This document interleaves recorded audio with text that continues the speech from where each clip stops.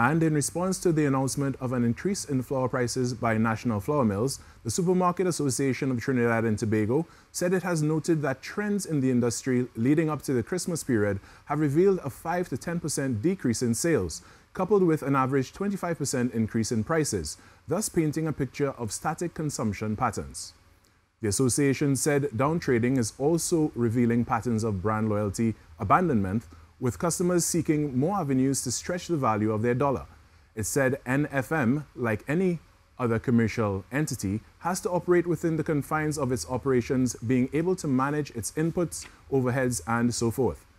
SATT said the perfect storm alluded to in this is a conflagration of exigencies, including supply chain disruption, adverse yields, loss of cycles of production, decreased access to inputs, and increased prices of raw materials. And TTT News sought to find out from the public their thoughts on the proposed price increase on flour. Many who we spoke to were concerned about the ripple effects this increase would have on byproducts of flour. National Flour Mills today announced that it will increase its wholesale price on flour between 15 to 22%. From January 3rd, consumers should expect to pay more for flour.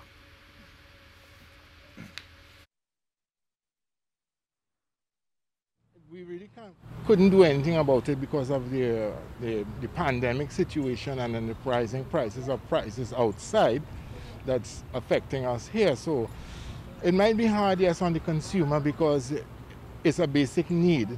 And at the end of the day, everything flour-based will go up. We had to go with the flow. If this is so, I can't do nothing about it. Well, it's one thing I was saying.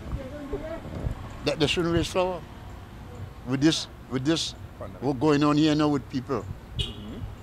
But to me, everything raising and it was expected based on what's going on. So the only thing I could see that could be changed is if people really try and stand up and make a difference and talk about it, but nobody not really doing it. So I don't know what to say, my brother. I think I'm telling you.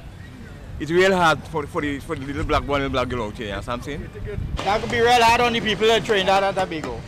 Because everything expensive already, it will just get worse.